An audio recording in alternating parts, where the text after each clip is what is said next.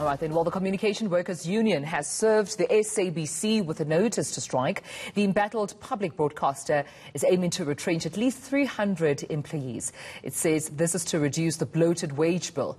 But unions want the SABC to find alternative ways to cut costs and to avoid the job bloodbath.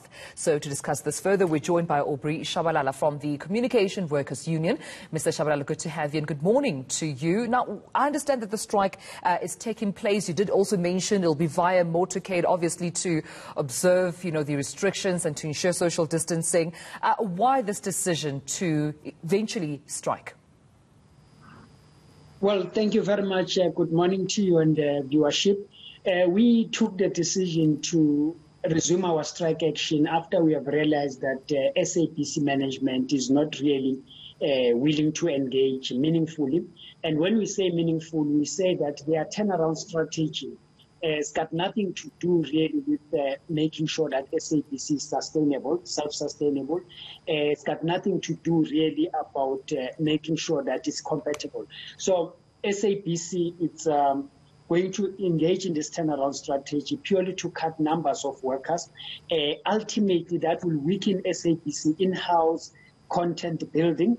That's the first point. And largely, SABC will depend on outsourcing its work. So in the near future, SABC will be spending more than what it is now. So it means that it will not be self-sustainable. So that's one of our problems that we have. But the second point that is most critical is that till to this date, SABC failed to give us a list of the affected workers because if we don't know who's affected, we will not be able to monitor correctly the SABC retrenchment process. So what happens now that everyone is getting letters, and we are not so sure whether even that 303 number is still the very same number that SABC said it will retrench.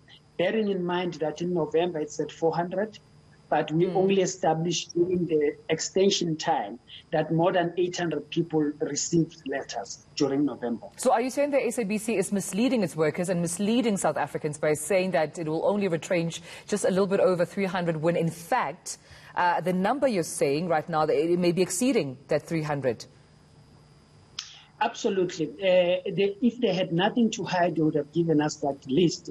But of course, they are misleading all of us, misleading Parliament and everyone else. That's why they remain so stubborn not to engage anyone. And that's why they want to forge ahead even during this time where everyone is saying, let's put a moratorium on retrenchment. It's difficult times under the economy. SABC wants to forge ahead. What is the rush all about? The rush is all about themselves making sure that the companies that are standing on the side wings to benefit through this retrenchment as the outsource or independent producers are going to benefit as soon as possible. So what is then your plan as the Communication Workers Union come protest day? I understand you're marching to the union buildings. What happens when you arrive there? Well, we have written to the head of the state, President Cyril Ramaphosa, to say he must come and receive the memorandum. It could be him or any other senior official. We are intending to hand that memorandum to the head of the state because one of the things that the public broadcaster is not a private institution. We will not allow the CEO nor the chairperson of the board to turn that institution to their own spaza shop.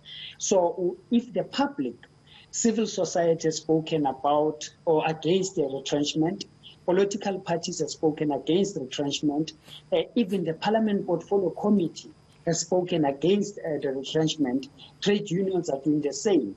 And you find that only a few individuals, not more than 5 people, insist that the retrenchment is the only way. So if somebody wants to privatize SABC for their self-gains, we have to go to the head of the state, and we are saying to the head of the state, can you intervene because these are the citizens who are saying that their institution is not correctly run, and you cannot have the head of the state mum about that situation. So that's why we are taking it to the president. Right. Before I let you go, Mr. Tshabalala, if you could just briefly clarify then your demands and summarize your demands that you've written, obviously, within this memorandum that you're handing over. We are clear. Our demands is first to stop the turnaround strategy in total. So it's not only about retrenchment, we are demanding that the structure that SABC is bringing about of making a combo of radios, which taking us back to the Bantustan, where they are going to marginalize some indigenous languages. We are calling for a stop to that. We are calling for a stop to the use of the most outsourcing institutions so that SABC can keep on paying private sector. That's the second point. The third point, we are saying that erosion of permanent jobs, replacing with freelance jobs, which are not necessarily quality jobs, it must come to a stop. But ultimately, we are calling for the board to be removed and SABC must be under administration. We'll leave it right there. Thank you so much. That was Aubrey Tshabalala, Communication Workers Union Secretary General.